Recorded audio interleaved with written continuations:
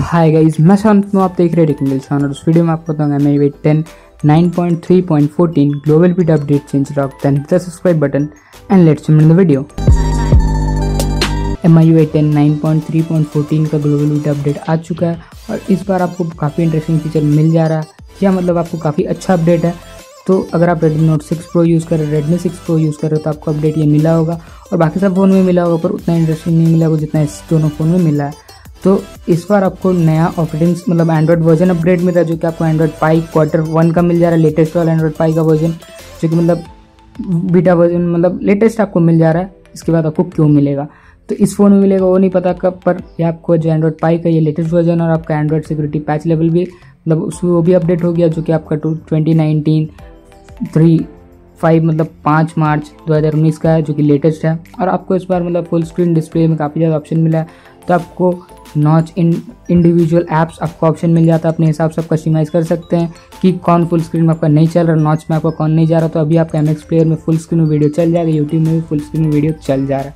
पहले आपका नहीं चलता था, पहले आपका नॉच प्रॉब्लम आता था, वो आपका ब्लैक बार्स दिखता था, ऊपर में नॉच आपका ब्लैक हो जाता था। तो अभी आपको वो फिक्स हो गया। तो अगर आप उसको नॉच में कर दीजिएगा इन नॉच मोड, तो आपका मतलब ऐसा हो जाएगा। और आप फुल स्क्रीन मोड में भी आप सभी ऐप्स को डाल सकते हैं जो आप चाहते हैं, सब ऐप्स सिस्टम ऐप्स तो पहले से, बाकी जितना थर्ड पार्टी ऐप्स आप इंस्टॉल कर देते तो सभी को आप अभी फुल स्क्रीन में यूज़ कर सकते हैं, जो कि पहले आपका एंड्रॉयड ओरियो में नहीं था और इसका पहले अपडेट में भी नहीं था। तो ये आपको बहुत मतलब जिसमें भी नॉच है सब में आपको ये फीचर मिल गया।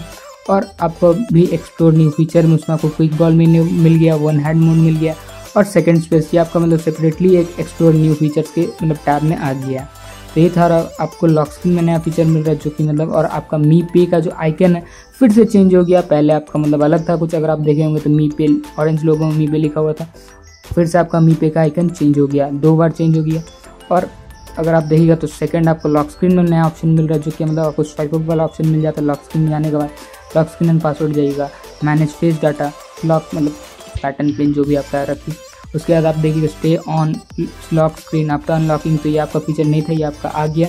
और allow face unlock when screen light up, तो ये आपका दोनों मतलब नहीं था, ये आपका दिख रहा और आ गया। तो अभी आपको अगर आप स्वाइप अप करना चाहते हैं डायरेक्ट, अगर आप नहीं जाना चाहते अपना होम स्क्रीन में, तो देखिए जैसे कैसे अनलॉक हो गया, पर आपको स्वाइप अप करना पड़ेगा।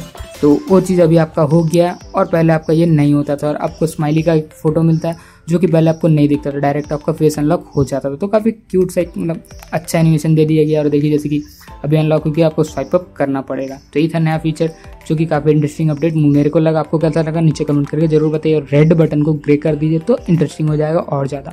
और अगर आपको ये वीडियो अच्छा लगा तो प्लीज़ वीडियो को लाइक कीजिए, शेयर कीजिए अपने फ्रेंड्स के साथ। और अगर आप अभी तक चैनल सब्सक्राइब नहीं जल्दी कर लीजिए, चैनल सब्सक्राइब करने में बेल आइकन टाइप कीजिए, ताकि आप हमसे नोटिफाइड रहे मेरे नए वीडियोस के साथ। Thanks for watching. जय हिंद, वंदे मातरम। मैं मिलता हूं next video, till then bye.